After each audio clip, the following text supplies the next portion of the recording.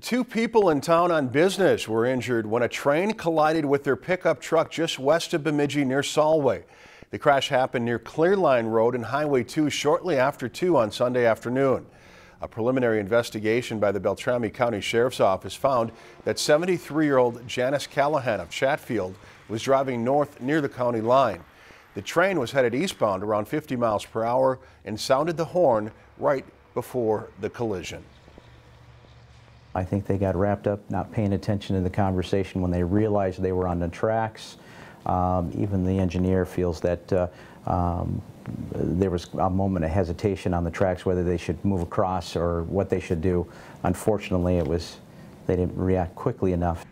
Callahan was flown to North Memorial Hospital and is listed in fair condition. 74-year-old Thomas Burke of Chatfield was inside the pickup when it was struck in the cargo area. Burke was taken to Sanford Hospital in Bemidji, where he's currently in good condition.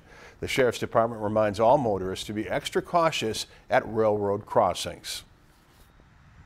For those uncontrolled out in the middle of the country where you got a stop sign or a yield sign, make sure you're doing what that sign says and you're stopping, looking both ways before you cross. Or in the yield sign, again, you're yielding to that, and you should be able to see on the yield signs whether there's a train coming or not. None of the train employees were injured during the incident. If you've enjoyed this segment of Lakeland News, please consider making a tax-deductible contribution to Lakeland Public Television.